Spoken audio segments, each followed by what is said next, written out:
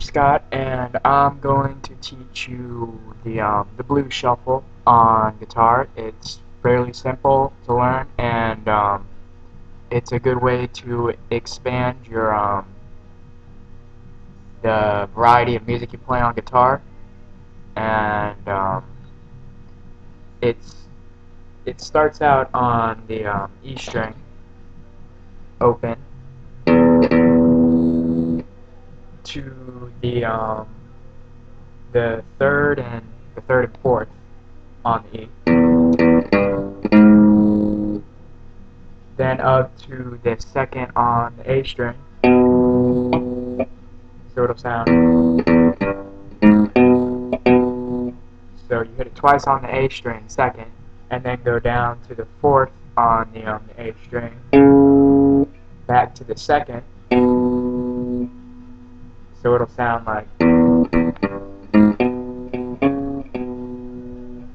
Then you go to the second on the D string, then down to the fourth on the A, then to the second,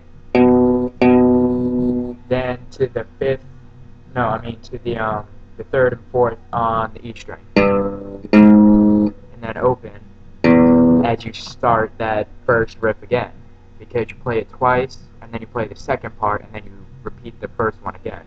This is how it'll sound double.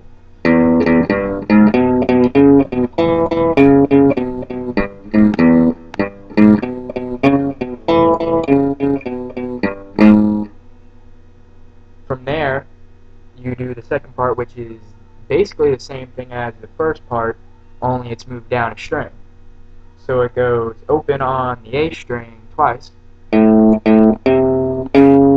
from the third to the fourth, and then to the second on the D string twice,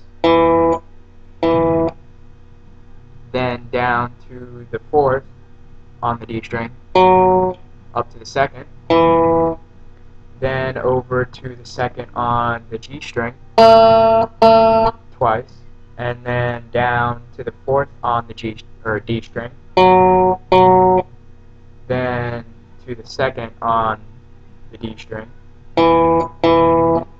then the third and fourth on the A string, and then you do the first riff again. So this is how the first and second will sound together, how they should.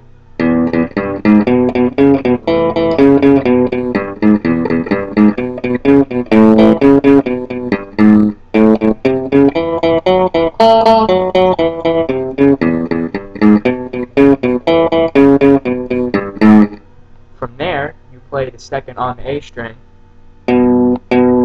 down to the fifth to the sixth on the A string, and then up to the fourth on the D string, then to the sixth, back up to the fourth, then to the fourth on the G string, play it twice, then go to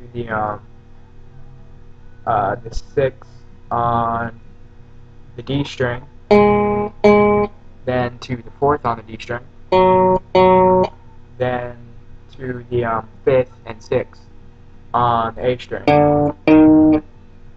Then you go back up to the E string and play the first part again. So this is how it should sound all together.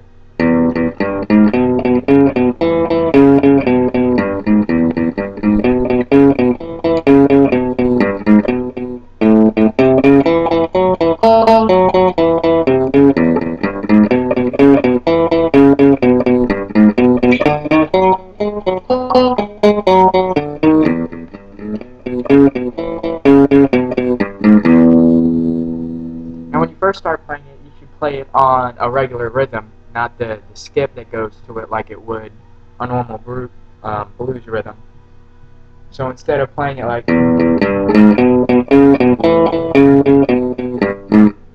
it'd be better to practice it regularly before you go into that, because it makes it a bit harder to get the frets that way. All you should do is start off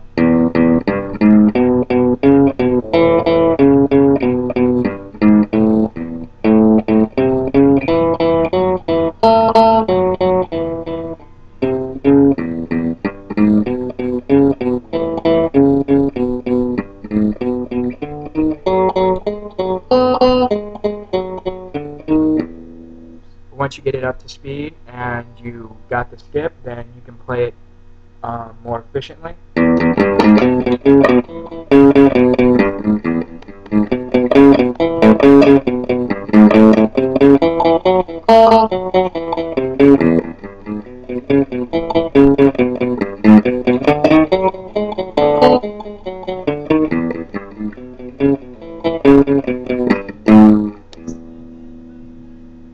Now that's the blues shuffle, and for now practice that. I may post videos on how certain artists like Jimmy or Stevie Ray play the blues shuffle, and maybe I'll even go into some blues shuffle solos.